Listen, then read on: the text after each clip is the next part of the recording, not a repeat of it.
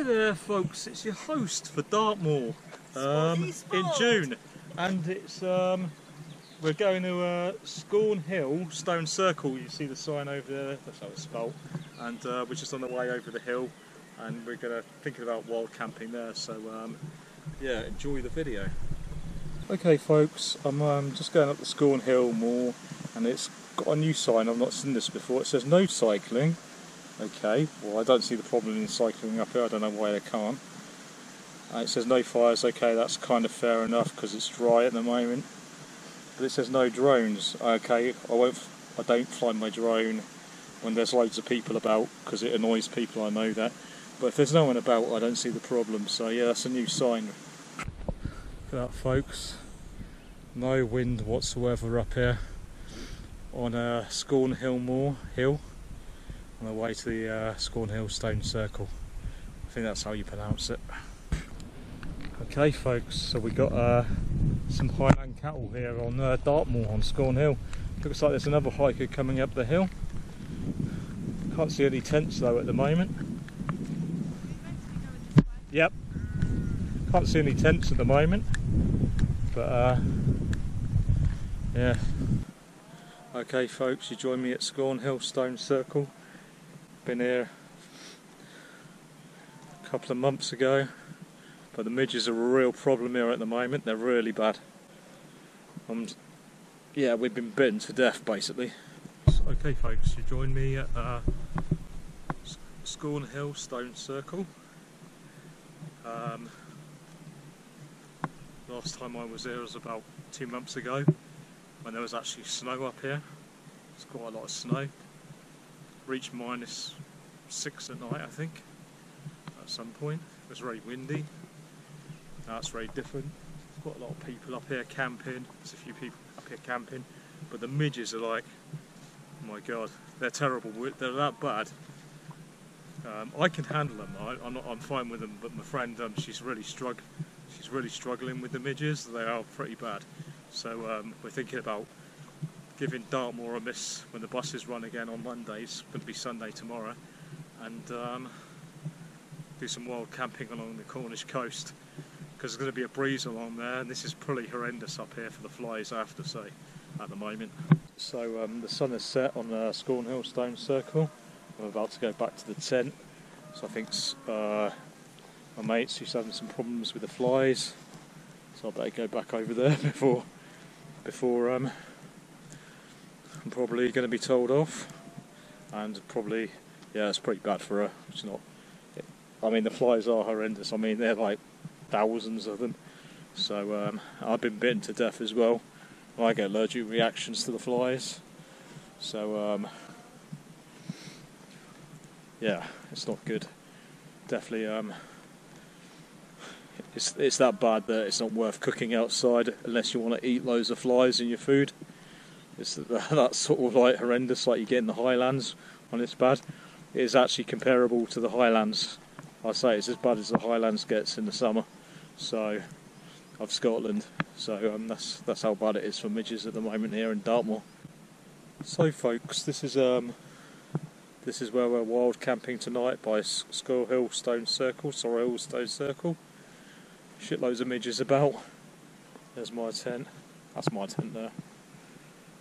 And over there's a water source. Actually, over there we're camped right next to a sort of like channel of water, running water. But at the moment we're just gonna eat food we can eat without cooking. Otherwise we're gonna have food eat loads of flies. If we try cooking outside, it's that bad. So yeah, fantastic view. Hi there folks. Anyway, still at Scorhill Stone Circle, with a fantastic landscape on Dartmoor. Very midgified at the moment, lots of midges, as bad as Scotland when midge season. There's no wind, it's damp, it's hot. Well, it's morning at the moment, but it will be hot later. Yeah, Not great for camping really. Pretty much impossible to cook any food without getting flies in. But what a beautiful morning at Scorhill Stone Circle. So the sun rises behind me.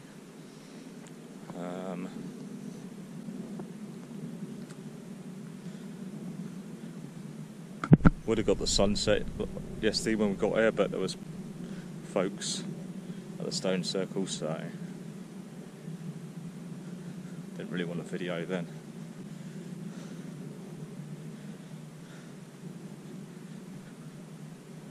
Sun's just come out of the clouds.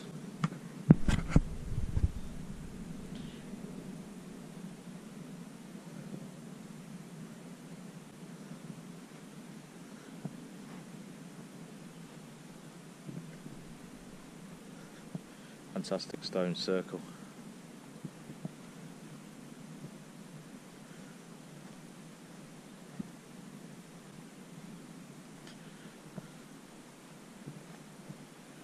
Yeah, that's the biggest stone of them all in the stone circle. I've been here before, I've done video, but it was very windy and maybe not so great for photos or video. So yeah, there's the biggest stone of them all.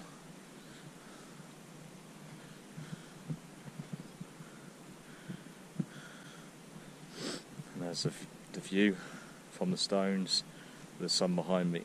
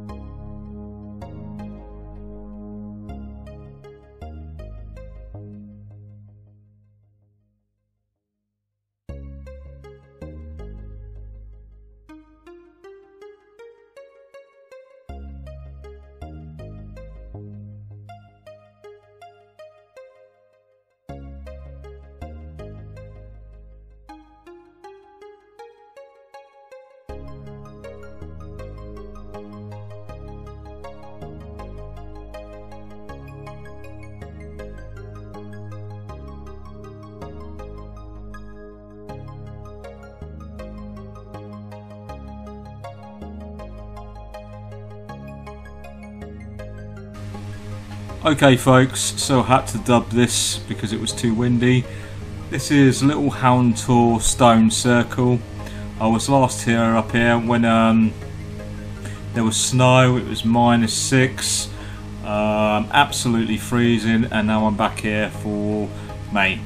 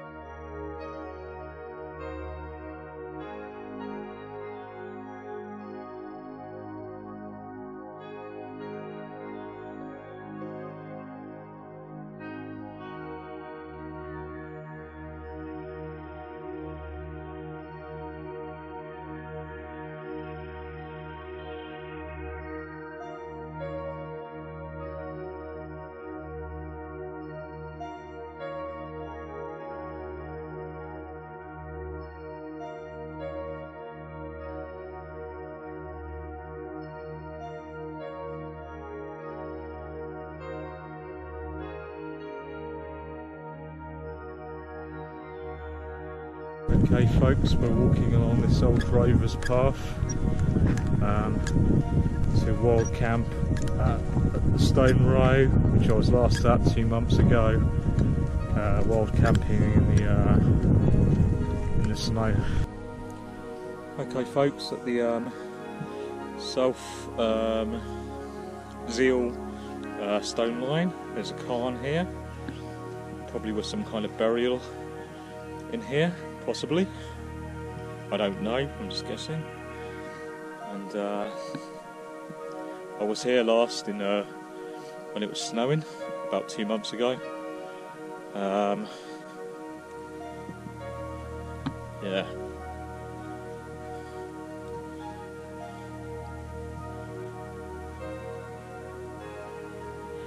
So yeah.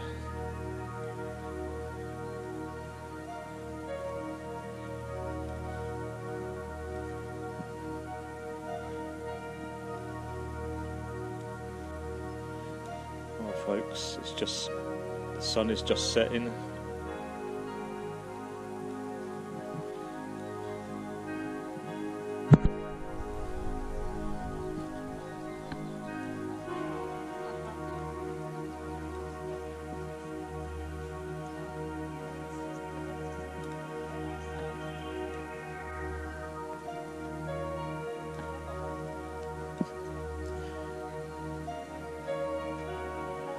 So this is obviously a reconstruction because the stone's not under sediment or falling, so it's obviously been reconstructed at some point. But fascinating, still nonetheless fascinating. It possibly, I mean, it could have gone on for much longer than what's showing now. There might be stones under the ground they didn't reconstruct. There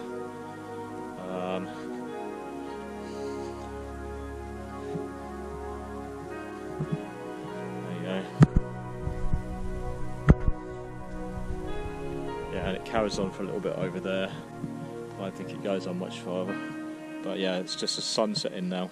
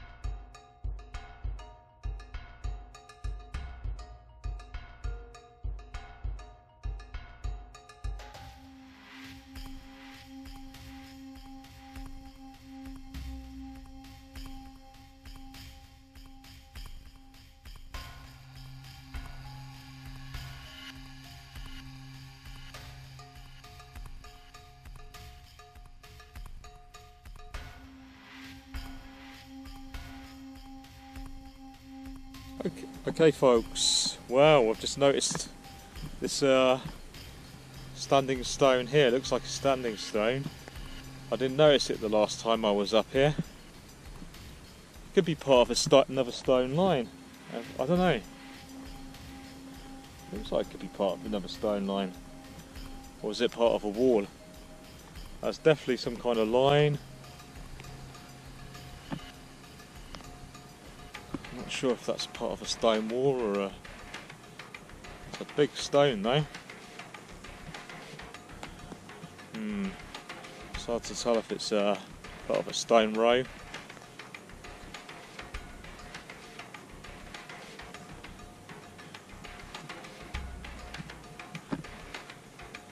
Looks like a standing stone. But it also kind of looks like it could be like some kind of land wall. Hard to tell really.